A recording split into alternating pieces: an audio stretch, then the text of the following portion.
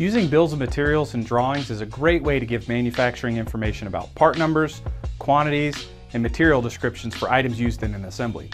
Today I'm going to show you how to add more functionality to your BOM by adding extra columns and equations so you can give even more information to your final assembly team. Take this simple assembly for example. I've been asked to display both the English and metric length values for my weldment inside my assembly BOM, which isn't possible with the standard BOM table tool.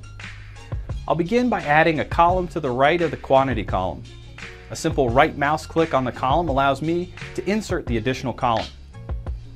A quick selection in the dialog will also allow me to set this as a custom property, specifically the length value.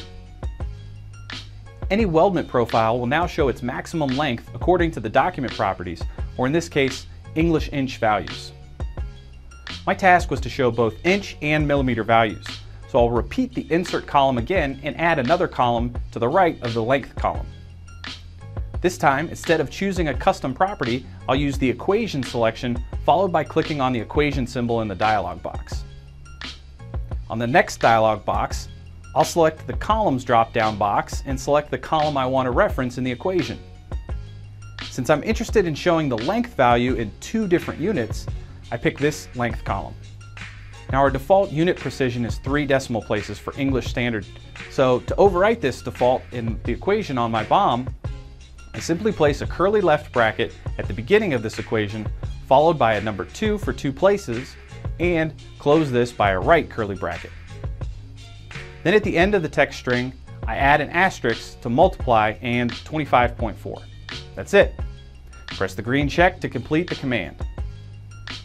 Now to finish this BOM, I'll double click in the top cell and type in the name millimeter length. If this is a BOM style that I need for other assemblies later, I can just right mouse click on the BOM and save as is. Then I can save this BOM template with a unique name in a specified location to be used later. Adding equations to SOLIDWORKS BOMs is a powerful option that can take your original bills of materials to new levels. I hope you enjoyed this entry in our video series on working with assemblies in SOLIDWORKS. Keep an eye out for the next episode.